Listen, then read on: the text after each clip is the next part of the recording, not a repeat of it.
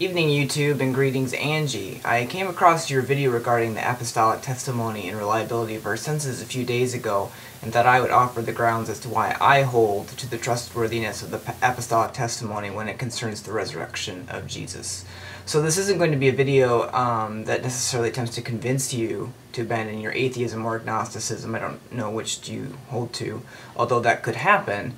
But rather, this is a video that provides justification for why I think there is solid reasons to differentiate between the two claims that you raise.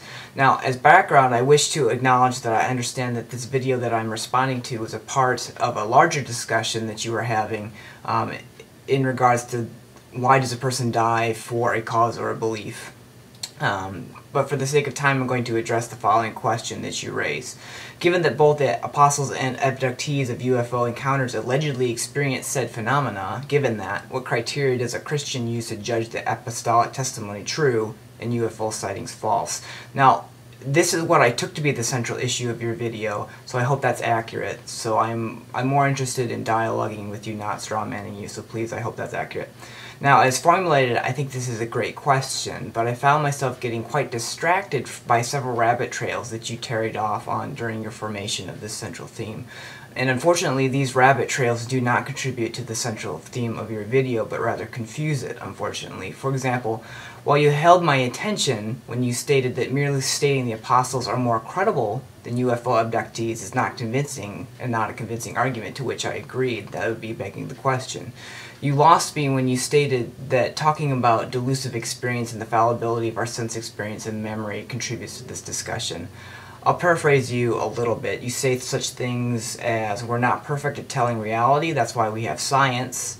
I'm not a perfect thermometer.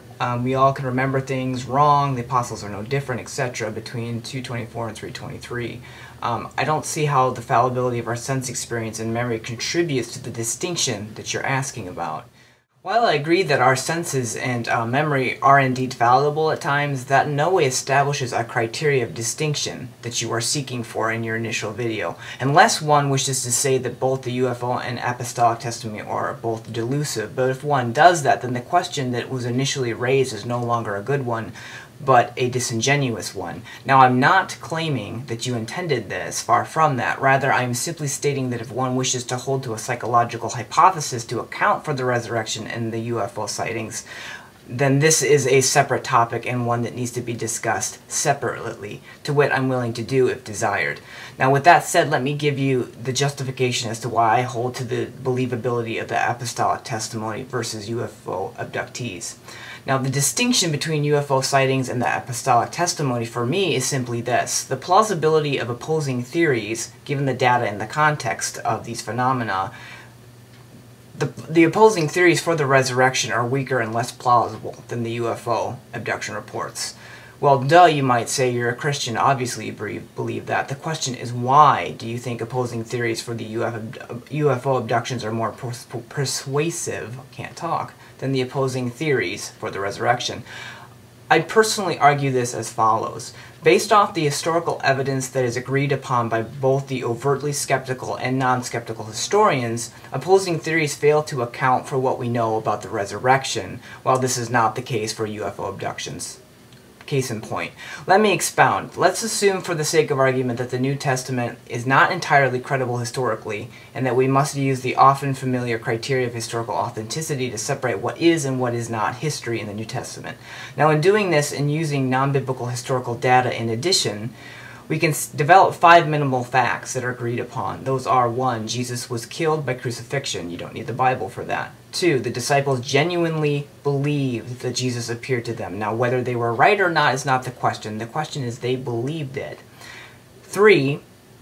2 overtly skeptical eyewitnesses converted to Christianity based off these alleged appearances, that being Paul and James. 4. The disciples had some sort of experience when they encountered the resurrected Jesus alleged by those eyewitnesses. And 5. The tomb was found empty. Now, moreover, if we take the religio-historical context of Jesus of Nazareth's claims of divinity and his sayings, etc., we can add to our enrichment of the evidence pool. Now, from this, we can infer several hypotheses that account for the 5 facts of the resurrection being one of the major contributors to it. Now, if we compare that to UFO sightings and abductions, we don't get the same story. For example, and for starters, there is strong scientific evidence that the chances for life existing elsewhere are extremely unlikely. One could justify this via the teleological argument or the fine-tuning argument, in addition to the current scientific data that we have via probes and satellites, etc. And so we have one possible defeater for such sightings and encounters, that being the implausibility of life elsewhere. Now please note here, before I go on, and note what I'm saying, I'm questioning the appeal to UFOs as a hypothesis for the experience these people are having, not the actual experience. These people no doubt are experiencing something, but their interpretation of the UFO is questionable in my mind. Moreover, other plausible theories abound to account for the phenomena in question. For example, you can think of weather balloons, military aircraft, poor reporting techniques, etc.